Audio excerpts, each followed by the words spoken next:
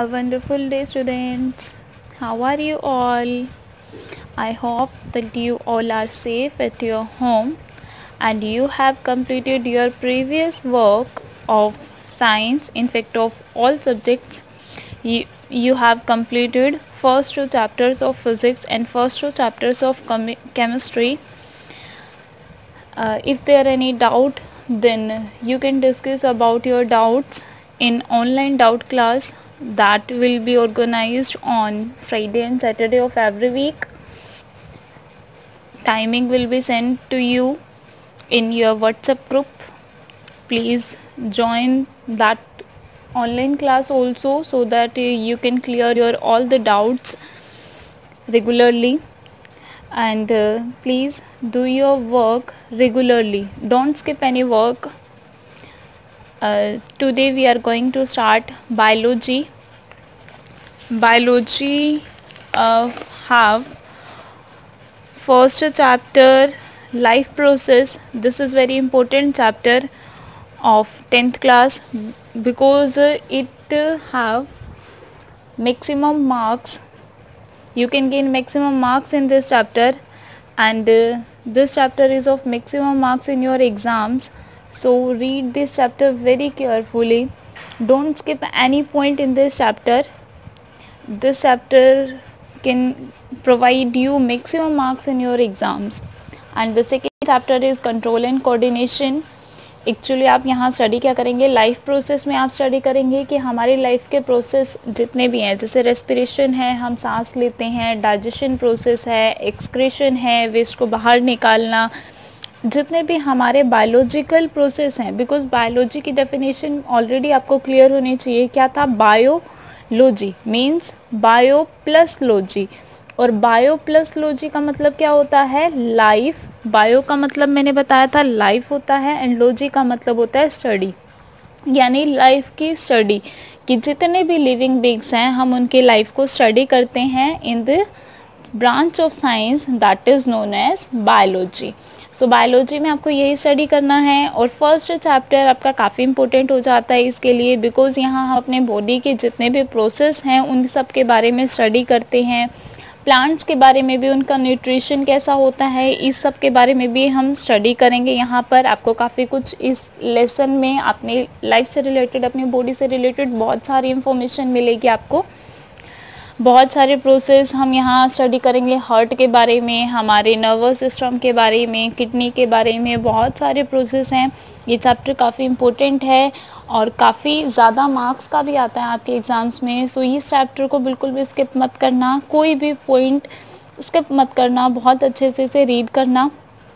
और फिर next chapter जो आ जाता है वो है control and coordination. Control and coordination में एक्चुअली हम डिस्कस करते हैं, जैसे देखिए इसमें कंट्रोल एंड कोऑर्डिनेशन का मतलब है कि हमारी बॉडी में ऐसा क्या सिस्टम है, जैसे आप किसी गर्म चीज़ को छूते हो तो एकदम से आपको कुछ फील हो जाता है और आप फटाफट से हटा देते हो अपना हाथ.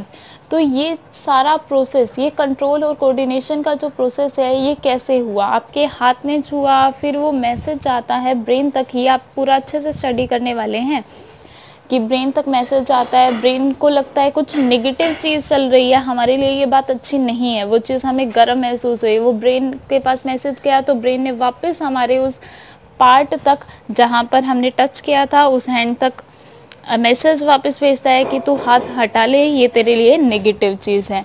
तो ये पूरा कंट्रोल का काम हमारा ब्रेन करता है, स्पाइनल कॉर्ड करता है.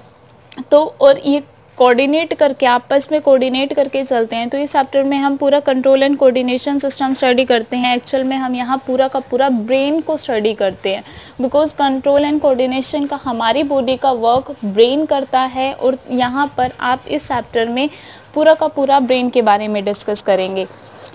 फिर आता है आपका next chapter, how do organism reproduce. जो ऑर्गेनिज्म है उनमें रिप्रोडक्शन सिस्टम कैसा होता है, यहाँ आप पूरा रिप्रोडक्शन सिस्टम पढ़ेंगे.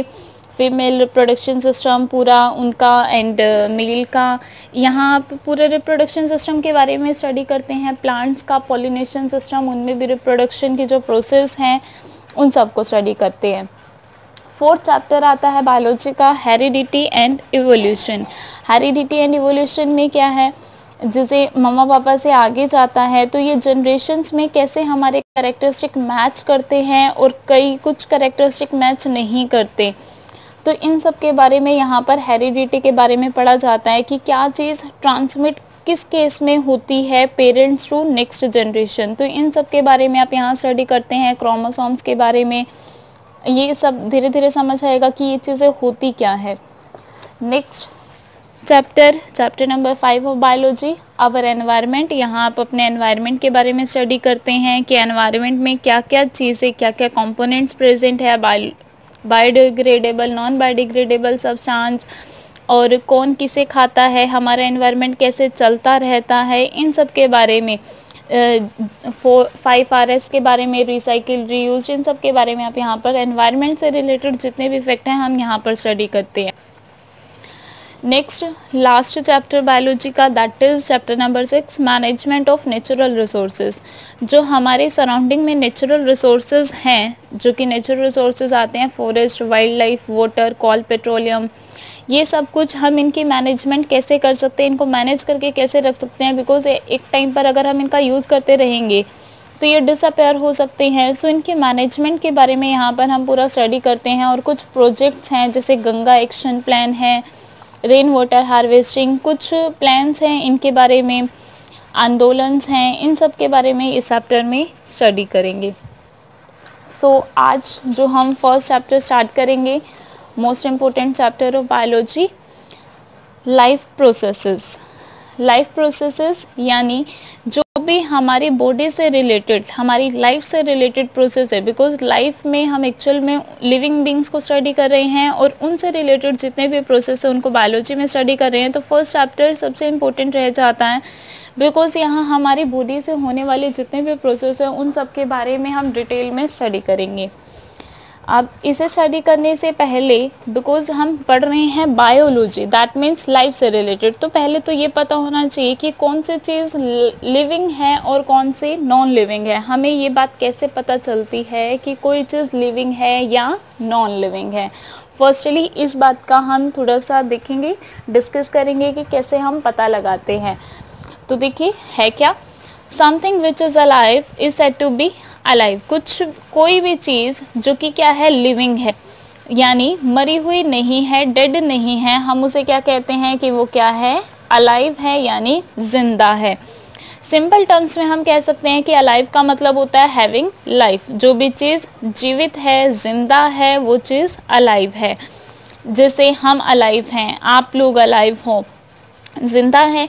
और इसके अलावा जो चीज़ें अलाइव हैं यानी ज़िंदा है, हम उसे अपने लैंग्वेज में लिविंग थिंग्स कहते हैं।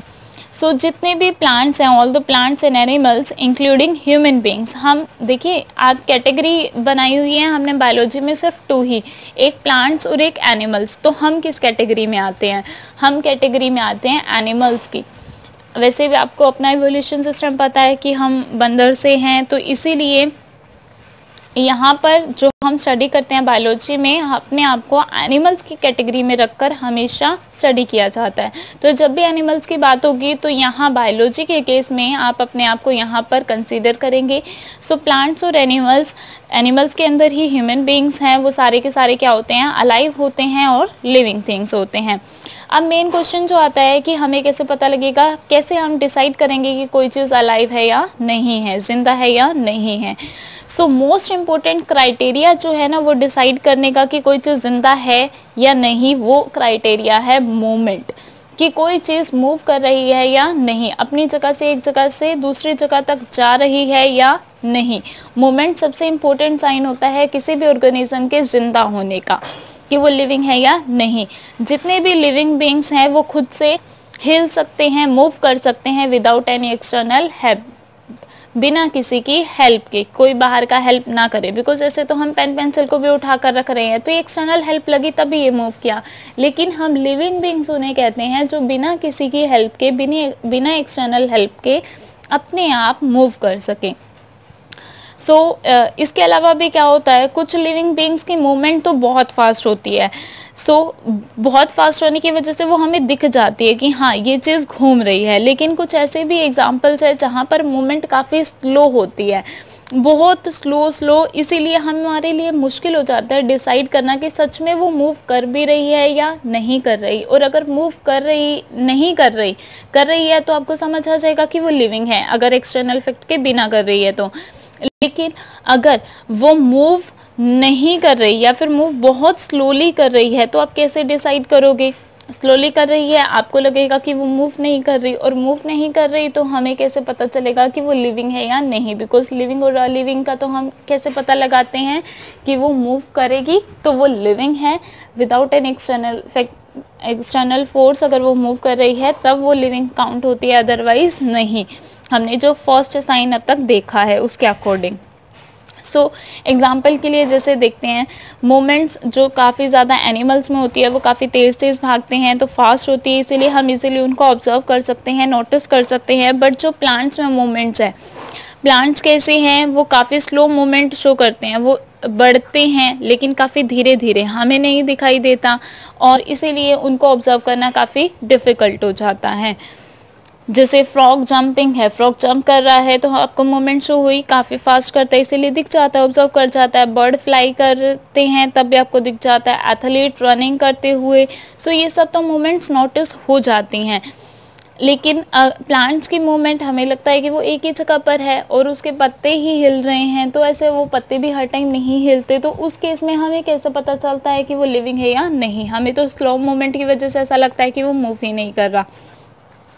एनिमल्स एंड प्लांट्स अलग अलग तरीके से डिफरेंट वेज में मूव करते हैं, इससे क्लियर किया जा सकता है इस डिस्कशन से। जैसे एनिमल्स है वो एक जगह से दूसरी जगह पे चले जाते हैं, उनके बॉडी पार्ट भी मूव हो जाते हैं। एग्जाम्पल के लिए आपको बता दिया कि फ्रॉग जंप कर रहा है, बर्ड फ्लाई कर रहा है, और ह्यूमन बीइंग कैटेगरी एनिमल्स में है तो एथलीट रन करते हुए भी बता दिया कि ये क्या है, हम तो एक जगह से दूसरी जगह पर जा रहे हैं तो हमारी मूवमेंट्स इजीली नोटिस हो जाती है। कोई स्विमिंग कर रहा है तो उसकी नोटिस हो जाएगी, हम क्लैप करते हैं तो नोटिस हो जाती है, हम सांस लेते हैं तो भी हमारी चेस्ट अप डाउन करती है तो नोटिस हो जाता है। डॉगी है वो अपनी टेल हिलाकर नोटिस करवा देता है। सो कुछ ना कुछ मूवमेंट हर एक बीइंग में शो हो रही है, तब हम उसे बता सकते हैं कि वो लिविंग थिंग है, अलाइव है। जबकि प्लांट जो है वो मिट्टी के अंदर, सॉइल के अंदर फिक्स पोजीशन पे एक ही जगह पर रहते हैं, इसीलिए वो एनिमल्स की तरह मूव नहीं कर सकते एक जगह से दूसरी जगह तक, बिकॉज वो सॉइल में फिक्स्ड पोजीशन है उनकी। So plants can only move part of their body. So plants खुद एक जगह से दूसरी जगह नहीं जा सकते, लेकिन वो अपने बॉडी के पार्ट को मूव करते हैं, जैसे कि वो अपने लीव्स को मूव कर देते हैं, फ्लावर्स को, शूट्स को, रूट्स को, इन सबको मूव करके वो अपनी मूवमेंट को शो करते हैं। प्लांट्स के जो मेनली पार्ट्स हैं ना वो मूव करते हैं टुवर्ड्स द स्टिमुलस। अब ये स्टिमुलस वर्ड क्या होता है? ये स्टिमुलस वर्ड आपको इस चैप्टर में और नेक्स्ट कंट्रोल एंड कोऑर्डिनेशन में काफ़ी इंपॉर्टेंट वर्ड रहने वाला है। सो इसको पहले डिस्कस करते हैं, स्टिमुलस क्या होता है। देखिए, कोई भी चीज़ जो हमारी अटेंशन ले ले वो होता है स्टिमुलस।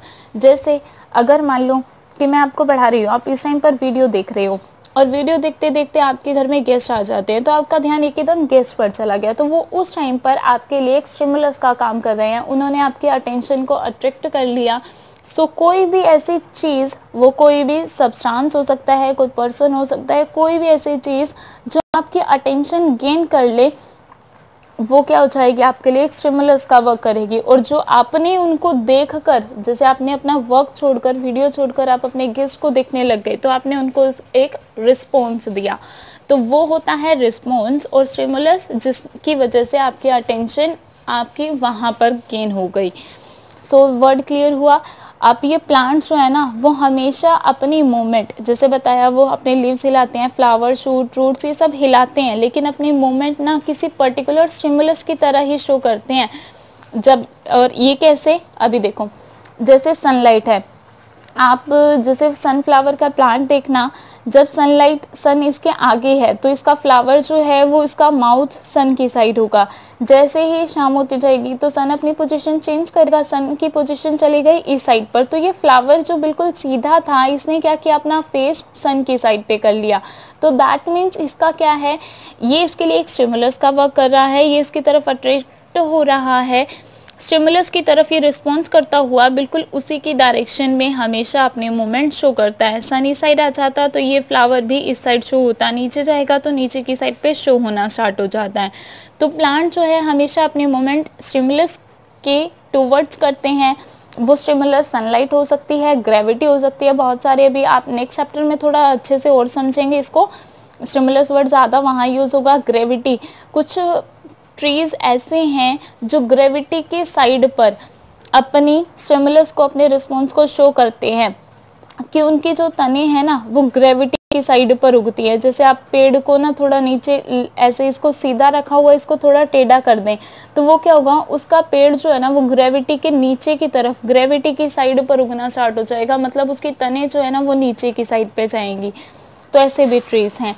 वाटर के टू वर्ड्स भी हैं कि आप जहाँ ज़्यादा पानी डालोगे वो उसके साइड पर ज़्यादा मूवमेंट शो करेगा, तो इनके स्टिमुलस का काम कर सकते हैं। For example, shoot, leaves and flower of A sunflower move by bending towards a सन। जो सनफ्लावर के लीव्स हैं, शूट है, फ्लावर है, ये क्या है, सन के टूवर्ड्स बेंड हो जाते हैं, सनलाइट को फेस करते हैं। इसी तरीके से नेम, एक आपने सुना होगा छुई मुई का पौधा, इसे सेंसिटिव प्लांट कहते हैं इंग्लिश की लैंग्वेज में, और साइंस की लैंग्वेज में इसका नेम है मिमोसा पैदुका। मिमोसा पैदुका के जो लीव्स हैं, यानी छुई मुई का जो पौधा है, आपने देखा होगा अगर आप उसे टच करते हैं तो वो अपने मुरझा जाता है। सो ये क्या है, ये मूव करता है, फोल्डिंग अप, अपने आप को बंद कर लेता है जब आप इसे फिंगर से टच करते हैं। सो इसने भी क्या किया, आपने एक स्टिमुलस का वर्क किया, उसे टच किया और उसने अपना रिस्पॉन्स दे दिया। सो ये इनका कुछ ना कुछ मूवमेंट शो करने का अलग अलग तरीका होता है, अलग अलग ट्रीज का। प्लांट्स जो है मूवमेंट इस तरीके से भी शो कर सकते हैं कि वो अपने रूट्स को ग्रो करते हैं, यानी बढ़ते हैं और अपने शूट्स को बड़ा बनाते हैं। नॉन लिविंग थिंग्स जो कि जिंदा नहीं है, वो अपने आप से खुद से हिल नहीं सकते। फॉर एग्जाम्पल, एक स्टोन है, पत्थर है, जो कि एक नॉन लिविंग थिंग्स है, which can't move by itself, जो अपने आप से नहीं हिल सकता, वो एक जगह से दूसरी जगह पर नहीं जा सकता, या फिर कोई और अदर काइंड की मूवमेंट शो करता है। So we will have to move it. जो नॉन लिविंग थिंग्स है ना तो वो मूव कर सकता है, एक जगह से दूसरी जगह भी नहीं जा सकता, और खुद से जब तक आप कोई एक्सटर्नल फोर्स नहीं लगाएंगे तब तक वो मूवमेंट भी थोड़ा सा भी हिल भी नहीं सकता। जैसे ये पेड़ पौधे हैं, पूरा नहीं हिले तो इन्होंने पत्ते हिला दिए, लेकिन नॉन लिविंग थिंग्स जब तक आप उसको कुछ हिलाओगे नहीं वो खुद से नहीं हिल सकता। तभी आपको पता चला कि इसमें कोई मूवमेंट नहीं है, तभी आपने इन्हें क्या कहा, नॉन लिविंग थिंग्स। इनको एक्सटर्नल फोर्स की रिक्वायरमेंट होती है। जितने भी लिविंग थिंग्स हैं, प्लांट्स हैं, एनिमल्स हैं, ये काफ़ी छोटे छोटे लिविंग यूनिट से मिलकर बनी होती है। लिविंग यूनिट जिन्हें हम सेल्स कहते हैं। सेल्स का मतलब होता है छोटा कमरा, small room. Cell Latin language का वर्ड है और इसका मीनिंग है स्मॉल रूम। सेल एक्चुअल में है क्या, जैसे आप घर बनाते हैं तो घर बनाने के लिए आपको क्या चाहिए, कमरे चाहिए, कमरे बनाने के लिए दीवारें चाहिए, दीवारें बनाने के लिए ईंटें चाहिए, तो पूरा घर किससे बना, ईंटों से बना। सिमिलरली किसी भी सब्सटेंस को बनाने के लिए जो सबसे छोटी यूनिट चाहिए होती है ना, हमारी बॉडी को बनाने के लिए, हमारे बॉडी के किसी भी पार्ट को बनाने के लिए जो सबसे स्मॉलेस्ट थिंग चाहिए वो होती है सेल। सिर्फ बॉडी के बारे में, अदरवाइज वो केमिस्ट्री में ले जाओगे तो उसे हम कहते हैं एटम। लेकिन साइंस के लैंग्वेज, जो यहाँ पर बायोलॉजी की लैंग्वेज है, बायोलॉजी में हमारी बॉडी से रिलेटेड जो स्मॉलेस्ट यूनिट होती है उसे कहते हैं सेल, जिसका मतलब है स्मॉल रूम। सो हम लिविंग बींग्स की जो कंपाउंड है, पूरा लिविंग यूनिट है, वो क्या है, छोटे छोटे लिविंग यूनिट से बना है, यानी सेल से मिलकर बनी हुई है बॉडी। ये सेल्स जो हैं वो अपने आप को डिवाइड कर सकते हैं और भी छोटे छोटे स्मॉल पार्टिकल्स में, जिसे हम मॉलिक्यूल्स कहते हैं। Molecules movements over very small scale, क्योंकि मूवमेंट जो मॉलिक्यूल्स है लिविंग बींग्स के, ये इतने ज़्यादा छोटे हैं कि हम इन्हें नेक्ड आई से नहीं देख सकते, इनविजिबल होते हैं ये।